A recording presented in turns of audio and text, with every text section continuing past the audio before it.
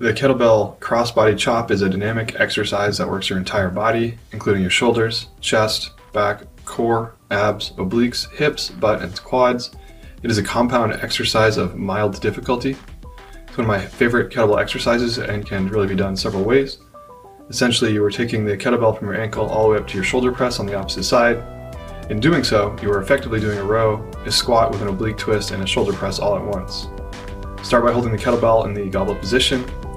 Drop down into a half squat and bring the kettlebell to your ankle. And as you come up, you are bringing the kettlebell across your chest in a controlled manner, and then doing a two-handed press over the opposite shoulder. In this example, I'm alternating sides and going at a controlled rate. You can speed them up a lot by doing, say, 10 on one side and then switching and doing 10 on the other. You can also turn it into more of a deadlift versus a squat based on what you want to work out in your lower extremities.